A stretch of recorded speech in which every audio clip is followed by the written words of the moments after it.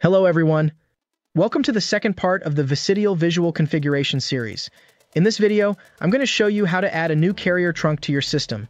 You'll need this to make outbound calls using the soft phone we registered in the previous video. Let's get started. To better understand what we're going to do and why we need a trunk, know that for your VoIP system to make outbound calls, whether nationally or internationally, you need a trunk provider. It's time to configure a carrier in our Vicidial. To configure a carrier, select Admin, then Carriers. You'll see that these 5 carriers are already configured by default in Vicidial. These are just examples.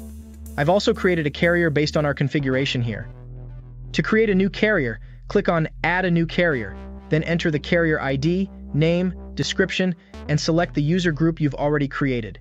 In the registration string, you need to enter register shash username.password idomain.port.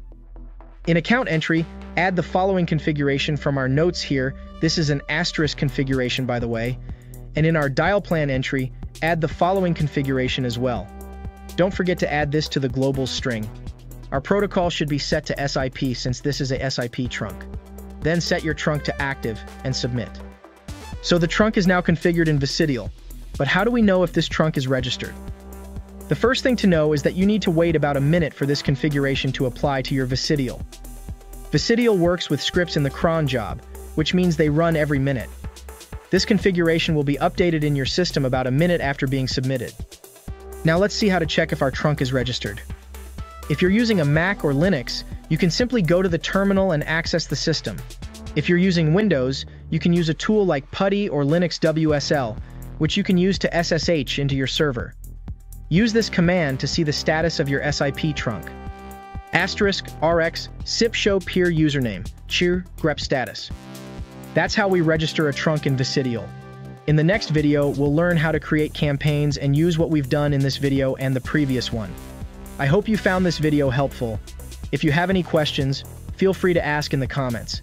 Don't forget to like, comment, and subscribe for more tutorial videos. Thank you for watching, and see you in the next video. The largest stock of VoIP with dozens of brands.